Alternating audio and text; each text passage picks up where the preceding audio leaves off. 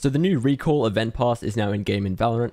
If you don't already know how to find it, it's going to be at the top of your screen, right on the homepage, and you can see we get all these free rewards. Nothing too crazy, just some Radianite points, player cards, sprays, and a nice gun buddy as well. That's all there is in this one. Total for all 8 tiers is going to be 107,000 XP.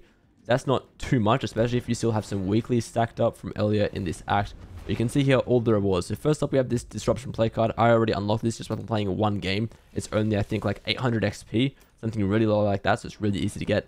Then we have the Disruption title for 8,000 XP. We have 10 Radianite points. This fake out spray, nice animated one with the Yuri decoy, of course. You have the Dimension title, and then the Dimension card as well. So both titles and play cards are for episode 4 and episode 5 respectively.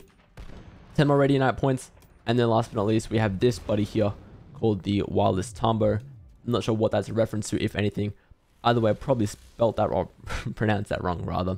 But yeah, new Recall pass in game right now. Check it out. You have 3 weeks to complete it. Should be plenty of time.